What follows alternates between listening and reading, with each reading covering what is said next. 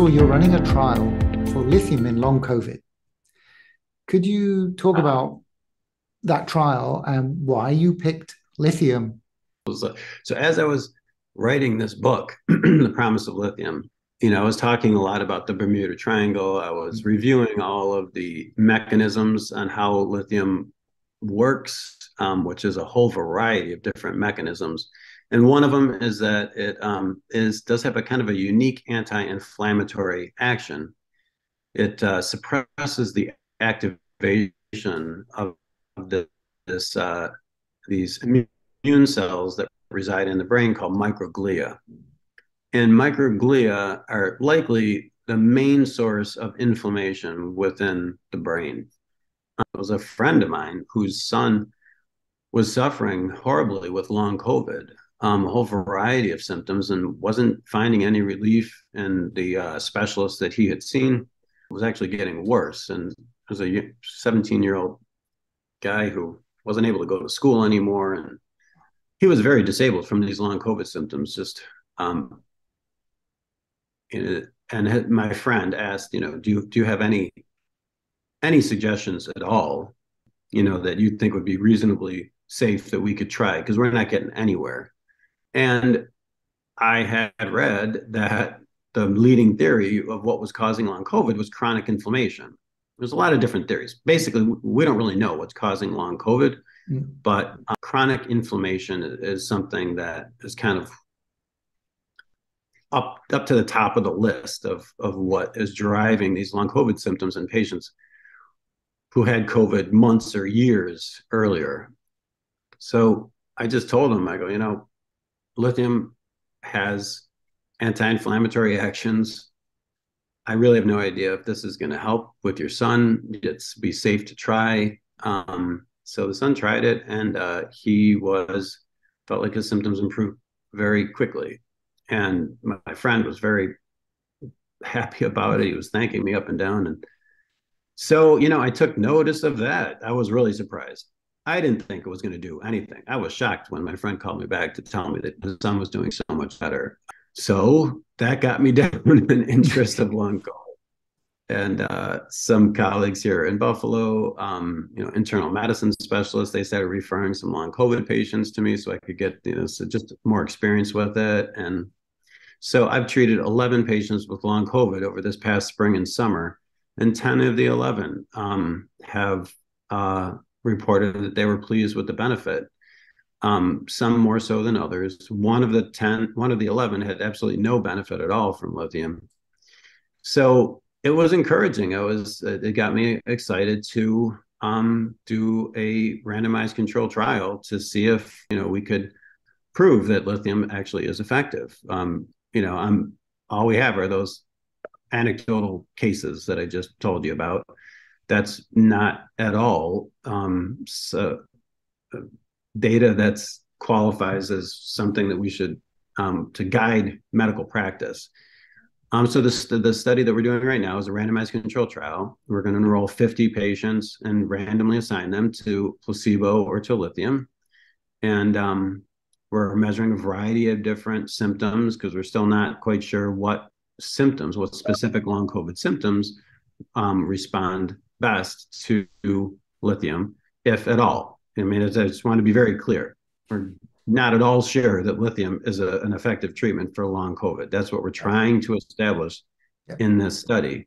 That's what we're doing. We're hoping to have the study wrapped up by sometime in the spring or early summer and be able to, report the results, soon thereafter. So the long COVID trial, what dose are you using in that? Yeah, so patients are starting at 10 milligrams a day, and if they feel like they need more benefit, they can go up to 15 milligrams a day. So we're blinded so that they start at 2 pills a day. Each pill is 5 milligrams. And whether they're on lithium or placebo, if they feel like they need to, they can go up to 3 pills a day. Because this is the very first randomized controlled trial using lithium. We're going to see, what percent of patients stayed at stated 2 or stated 3 to help design future studies. If this study actually does show that lithium significantly improves symptoms, again, this is something that would need to be replicated. This would be the very first study. It's a pretty small study, only 50 patients, just here at University of Buffalo. So it would be great to show this in a larger number of patients in a multi-centered study. Replication really solidifies our belief in treatments. So does it matter during the day when you take it in the morning, or would it have any impact on sleep? Have you seen that? So that's something we're looking at in our study, because insomnia can be a problem in long COVID. So we are looking at some sleep questionnaires. Lithium is the level of lithium after you take a dose orally. It's going to peak in the bloodstream about an hour and a half after you take it. So if you do have any side effects from lithium, this is primarily when you take high dose lithium, you're going to feel it about an hour and a half after. So in general, if patients are taking it twice a day, we give the bigger dose. You try and divvy it up and maybe give a third in the morning and 2/3 at night. But a lot of times you can just give the entire dose just at bedtime when you're using high dose lithium to minimize the side effects. Because you take it at bedtime, the main side effect of lithium often is sedation. And so if you get that while you're sleeping, it's not going to cause any problems with your daily activities. In our studies that we're doing in Parkinson's and now long COVID, we're using such low doses that most of the patients are taking it in the morning, and nobody so far has reported any side effects from these low doses that we're using. So, but it doesn't, in terms of benefit for whatever condition we're talking about, Alzheimer's, Parkinson's, long COVID, it's a long-acting therapy, so it doesn't really matter what time of day you take it. If people are taking higher doses, we usually recommend for them to take it at bedtime to minimize the chances for side effects. So of the people, so you said you treated some 11 patients who were who had long COVID, and some of them saw improvements. How long did it take to see the improvements? Was it something very quick, or did it take time? Yeah, surprisingly, the benefit a lot of times happened pretty fast, with sometimes a week, but it seemed to be pretty quick, which gets you concerned for could this be a placebo effect? A lot of times you see a strong placebo effect early on after taking something. It's going to be very hard for us to determine, is this actually a treatment that is providing significant benefit. The only way to do that is with the study that we're doing right now, where everybody is blinded. I don't know what the patients are getting. The patients don't know what they're receiving. And they're randomly assigned to either lithium or placebo. But at least what we saw anecdotally, patients were reporting improvements in their symptoms fairly quickly. Okay, interesting. Kind of to wrap up, so what do you see as like the next steps with lithium, especially in terms of AD and PD? You have some funding for another trial, which is, or to extend your existing trial, which is really great to see. Kind of what else is there moving forward, or is there anything that we can do? Well, there are. Alzheimer's and Parkinson's would be a great start if we could show that lithium is an effective way to slow these diseases down. Boy, that would be of huge benefit to patients and public health in general. These are huge problems facing us now and in the future with the aging of the population. Could really just decimate the finances of our healthcare systems, not to mention patients' lives and the caregivers' lives. So that would be fantastic. But in terms of like other applications, I think that's what you're hinting at. Could lithium potentially be effective for other conditions?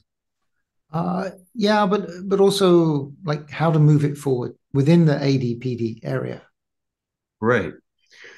The more research, the better. Like we talked about earlier, the more that we see findings replicated, the more the general medical community across the world will be confident that this is truly effective, reliable, and not a fluke.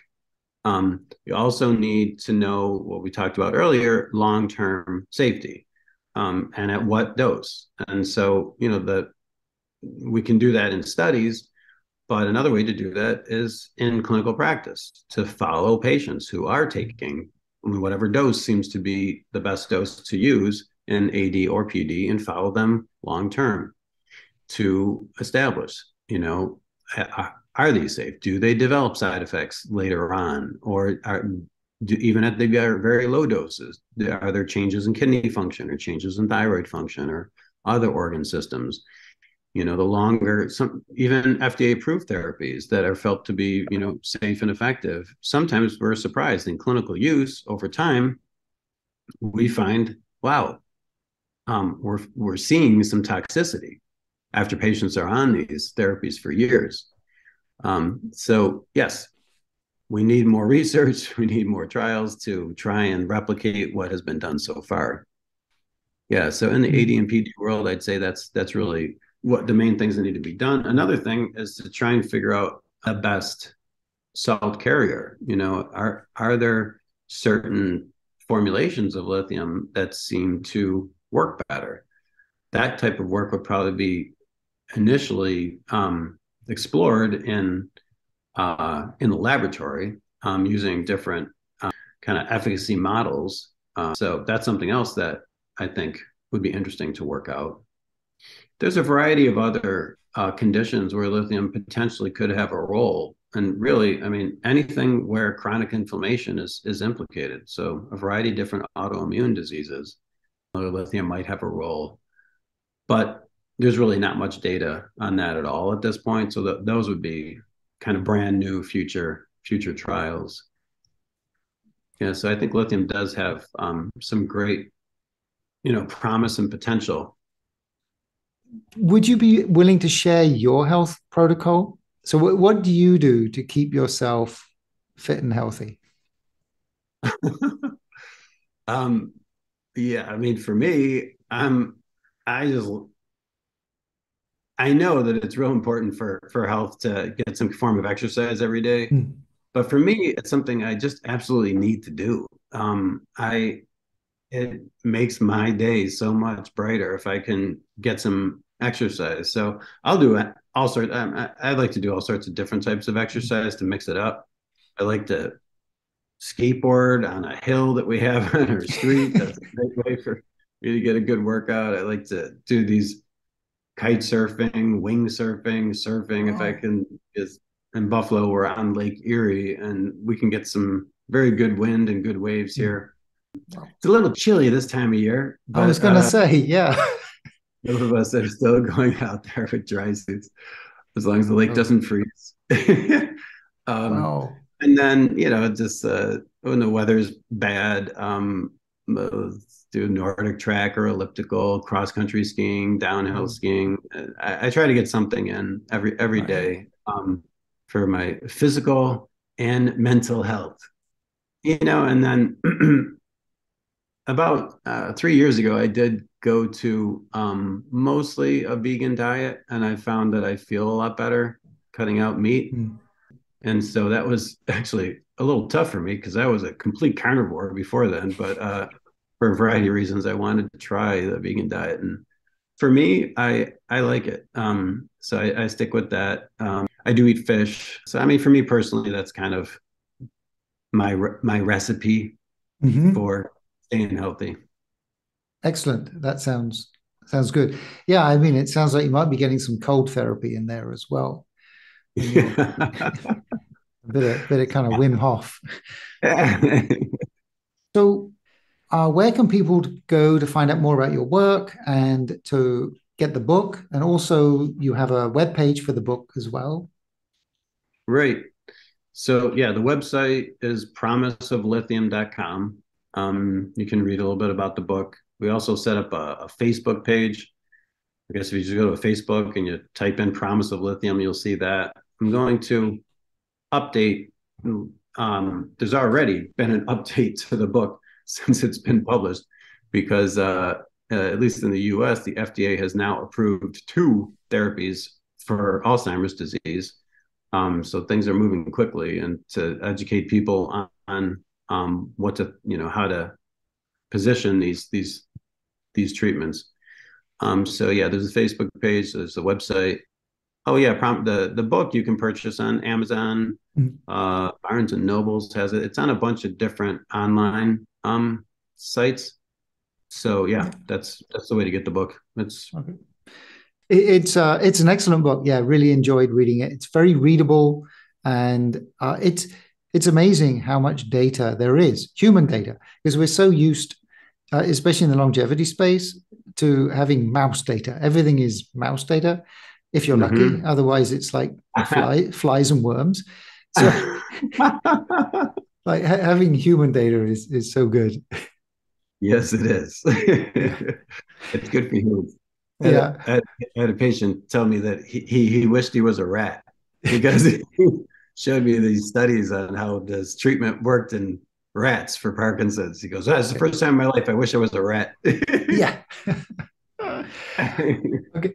Thank you so much. It was great talking to you. And yeah, I definitely will be following all you're doing and watching the trials. So you said there was an update to the book. Is that on your website? It's is it on the website? It might not be on the website. I think it's on the Facebook page. There's a post that describes these two new therapies that were approved in the United States. They received like an accelerated approval, and it was based on biomarker data in Alzheimer's.